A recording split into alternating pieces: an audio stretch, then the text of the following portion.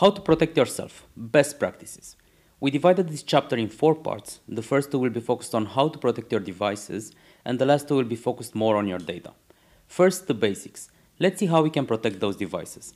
And we're talking here about devices like smartphones, PCs, laptops, tablets, and the way they are connected with the outside world. The first is the antivirus and firewall. Probably most of you already use one, and in general the most vulnerable devices that should mandatory have one are the Windows machines like laptops and desktops.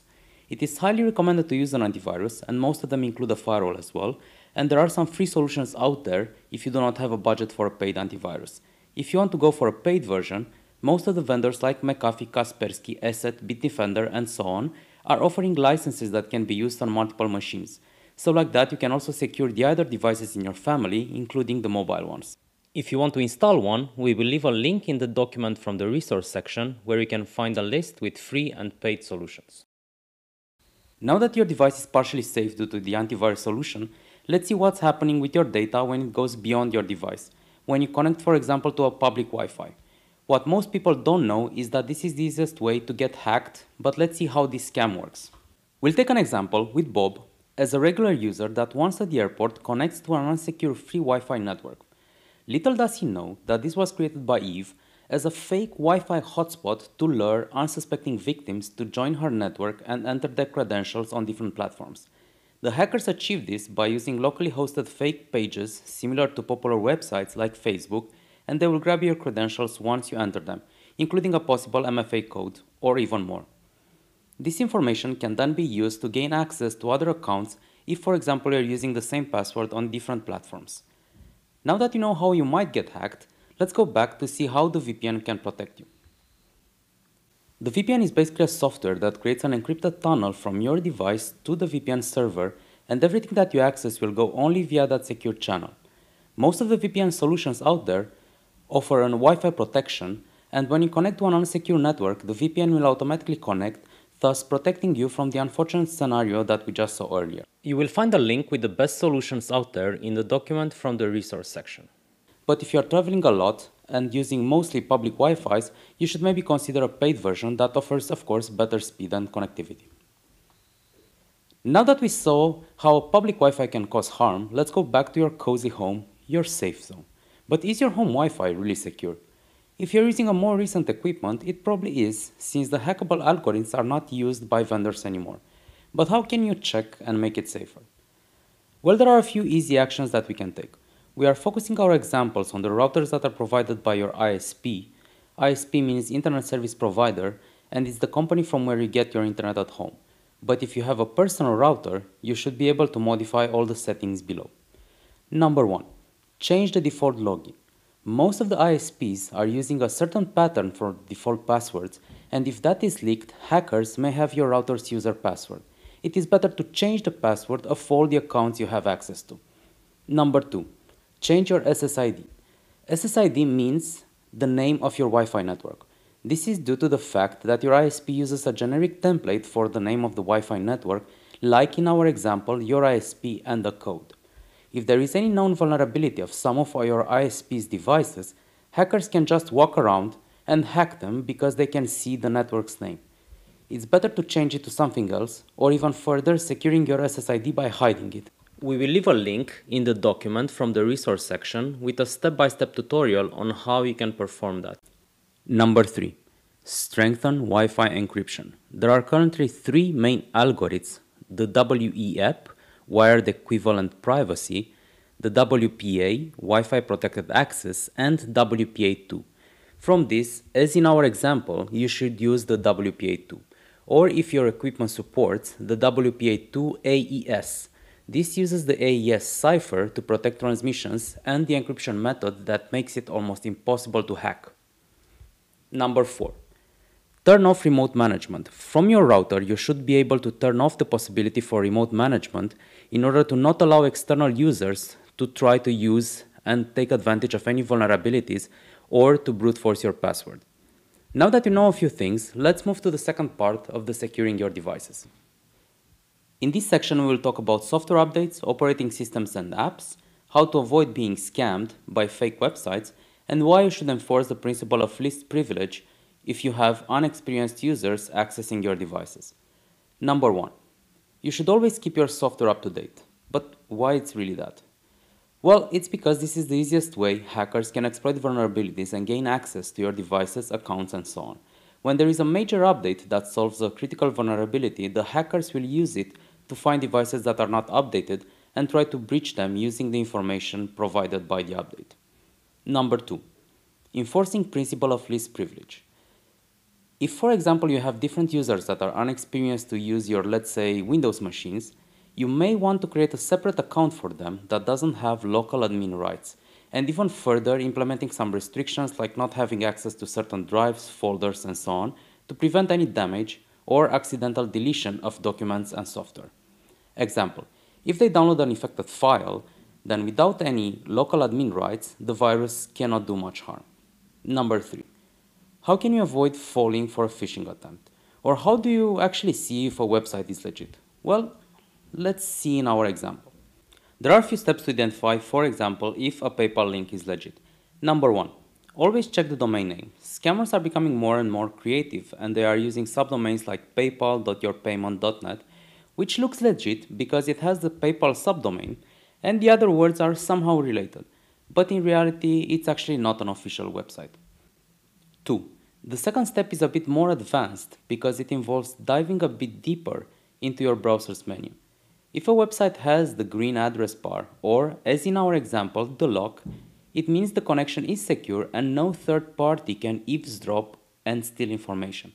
However, this doesn't make it safe. That's because you don't know who is in the other end of the connection, because the scammers can register an SSL certificate on the account paypal.yourpayment.net and everything would seem to be okay from the browser's point of view. Fortunately, this information can be further checked, and here is how you can do it. In our example, we are using Google Chrome as a browser. You can click on the lock, click on certificate, and in the new window, check issued to. In our case, we should have there www.paypal.com, which is the official PayPal domain, and which means that the website is legit.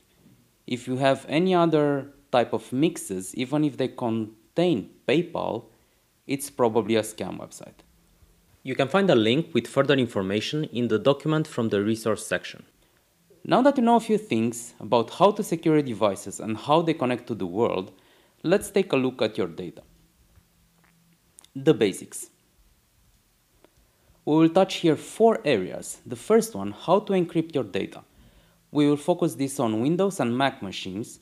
For Mac, you have the File Vault that can be directly activated, and for Windows, you have the BitLocker that is available on most newer Microsoft operating systems. And now let's see how complicated it is to encrypt your drive using BitLocker. Can we make it in 30 seconds? As I mentioned earlier, this option is available on most newer Windows operating systems. But let's actually see how you can do it. You right-click on the drive that you want to encrypt, turn BitLocker on, then select different things like the password that you want to encrypt with, then next, start encrypting, and the encryption will be in progress. Depending on how large the drive is, it will take a longer or a shorter time. If you want to see all the steps, you can find the full tutorial in the document from the resource section. Next, how do you backup your data? Well, this can be done using one of the cloud storage solutions like Google Drive, Dropbox, OneDrive, Apple Cloud, and so on. If you're okay, of course, with uploading your data to the cloud.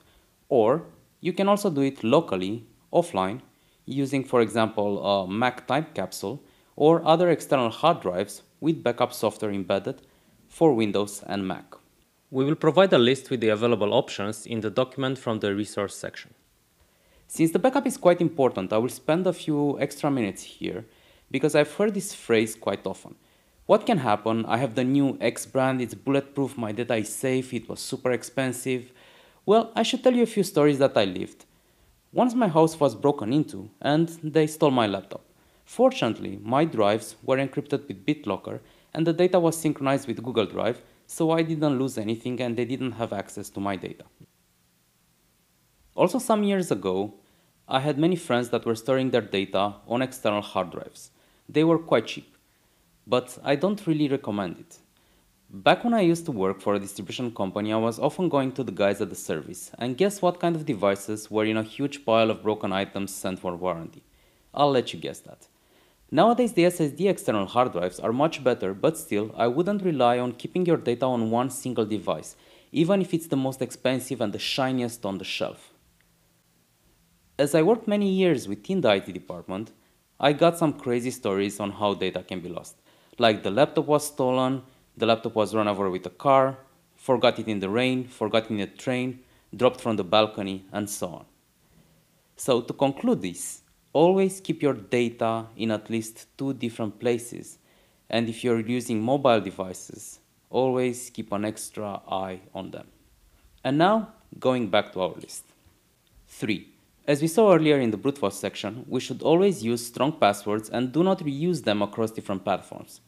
We highly recommend you to use a free or paid password manager like LastPass, KeePass, Lockwise, and please refer to the previous chapter if you didn't watch it yet. 4. MFA. But first, what is this MFA? Well, this acronym stands for Multi-Factor Authentication, which is an authentication method that enforces the user to have 2 or more authentication factors to gain access to a resource such as an online account, application, or device. The multi-factors can be a mix of password plus a code that you get via SMS, voice call, or from an authenticator application. And now jumping to our example, we have 2 scenarios, Bob with and without MFA.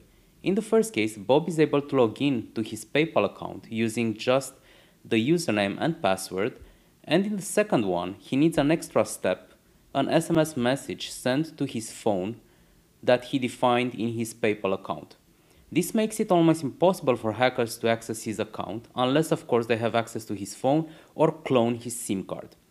So now that you know what it is, please use MFA whenever possible. Some platforms already force you to use it, and this is the best way to secure your online accounts, but even your own Windows or Mac devices. Adding an extra step keeps the hackers away. Well, at least for now. We will drop a link with further details in the document from the resource section. And now let's see some further advanced tips. Further securing your data. My personal favorite, the 3x backup. What does it mean? It's having a secondary device, in case you break your smartphone, a backup SIM, and some backup MFA codes written somewhere or embedded in your mind if you have such a good memory.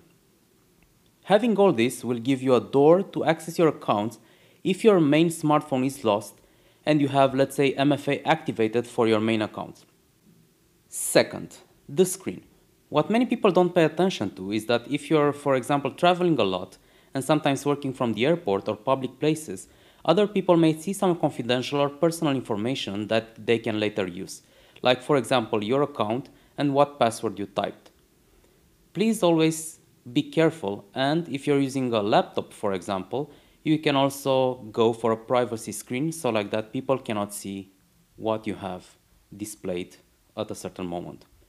Third, always, but always pay attention to your personal data. Always double check before you enter this information. If you consider that some information may be too confidential, it's most likely a scam. For example, a bank will never ask you for the PIN code. Always set an alarm in your mind to pay extra attention whenever some personal information are requested. Last but not least, the communication channels. As you know, recently there were many discussions on the WhatsApp privacy rules, and some messaging platforms were even cracked by the authorities like Sky ECC. Of course, there is probably no ideal app for communicating, but we will leave a link in the document from the resource section with applications that are taking privacy rules seriously. And with this, we would like to close the personal protection chapter.